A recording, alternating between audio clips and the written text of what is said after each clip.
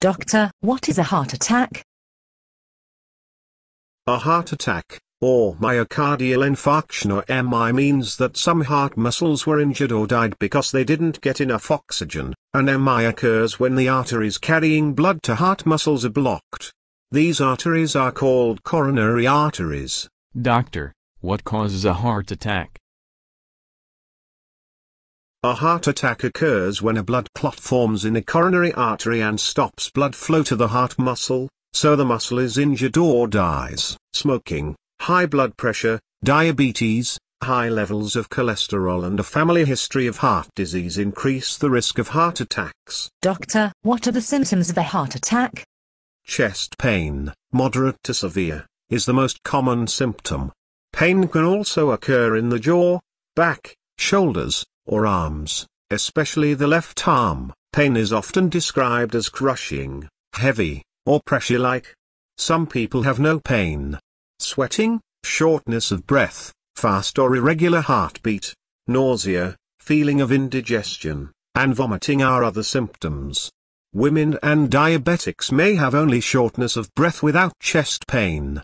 Doctor, how is a heart attack diagnosed? The doctor will do an examination, take blood samples, and order a ECG or electrocardiogram, to see which areas of the heart may have been damaged. He may refer you to a heart specialist or a cardiologist, who may do additional tests. These include echocardiography, to check function of your heart muscle, and blood tests for cardiac enzymes such as CPK to assess the severity of the damage to the heart. Doctor, how is a heart attack treated? The treatment goal is to save as much heart muscle as possible.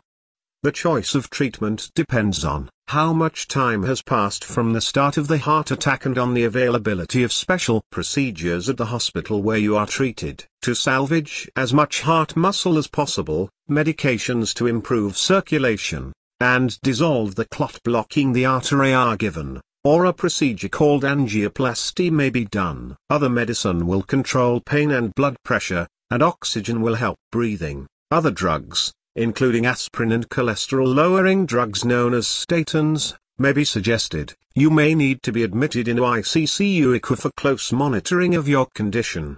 Doctor, what are the do's and don'ts in managing a heart attack?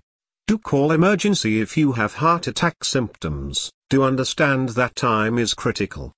The longer the duration of the blockage, the more the damage to the heart. Do stop smoking. For more information, log on to www.healthlibrary.com.